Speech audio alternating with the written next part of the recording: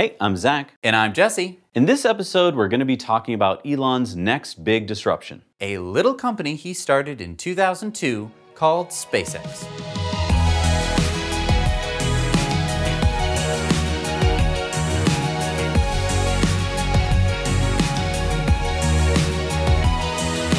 In 2001, Elon Musk had an idea.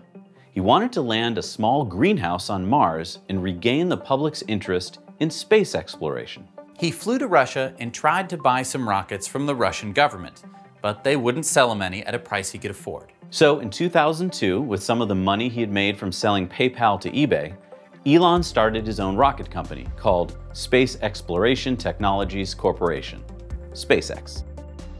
By the way, before Elon started SpaceX, he knew next to nothing about rockets. Elon took a look at the rocket industry and realized they were wasting a lot of money.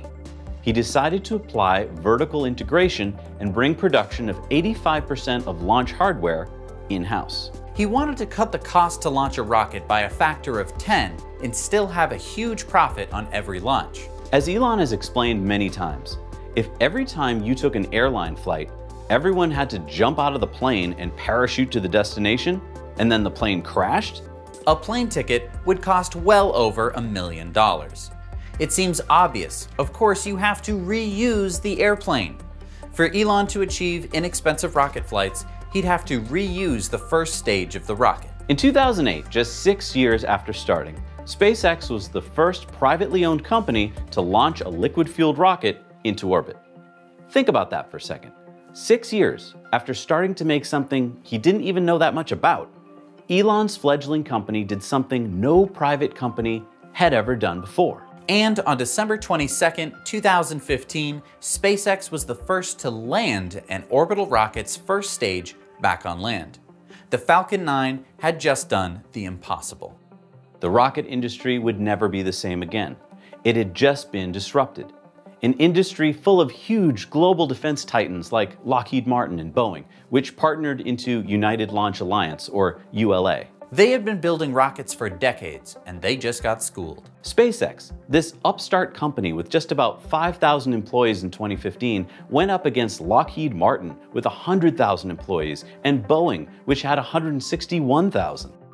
Those big companies weren't even attempting to do what SpaceX did. Landing a rocket, that's impossible. And then 5 months after SpaceX accomplished the impossible, they went on to do something even more impossible. On April 8, 2016, they landed a rocket on a drone ship on the ocean.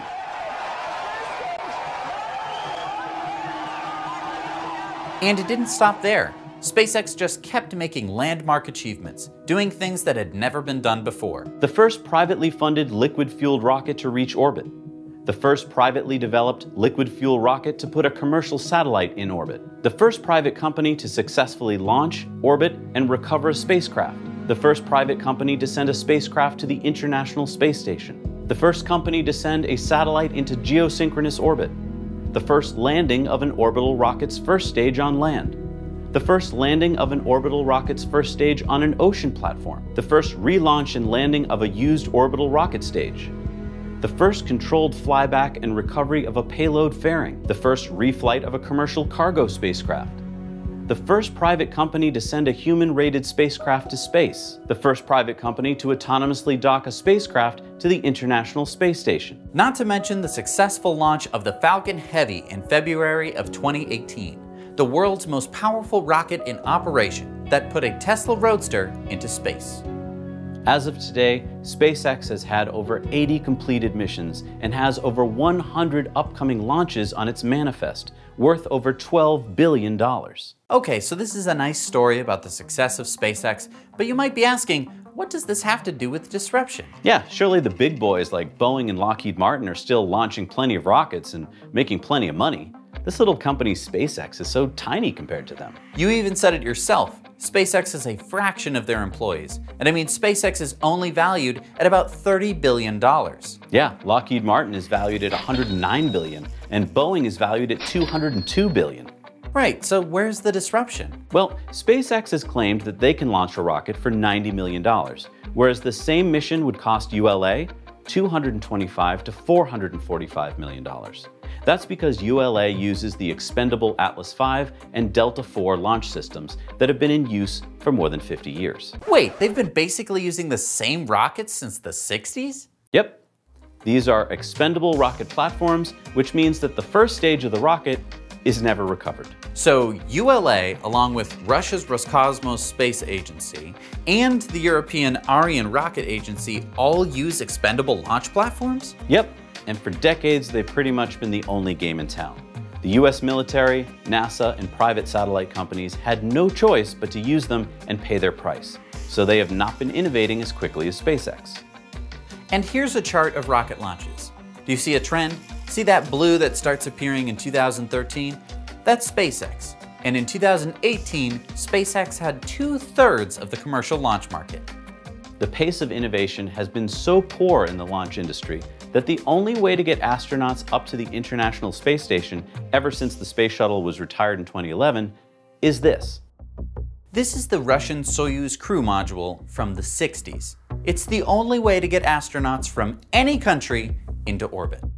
But as we speak, SpaceX is testing their Dragon crew module, which has already transported cargo safely to the ISS and soon will also carry astronauts. Boeing is also developing a crew module, but a seat aboard their Starliner capsule will cost $90 million versus SpaceX's $55 million aboard Crew Dragon. Every year, about 200 satellites are launched into orbit.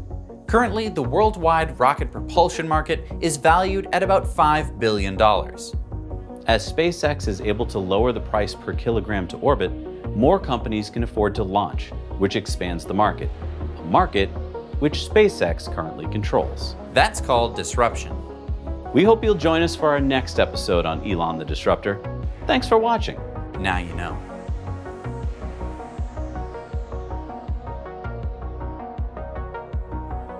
Thanks so much for watching Now You Know. We work hard to bring you videos about things that we think you'll find useful, but we need to know from you what you want to see, so leave your comments below. Also, don't forget to go over to our Patreon page, where for as little as $1 a month, you can watch our Patreon bonus story every week on Tesla Time News. Thanks again. We'll see you soon.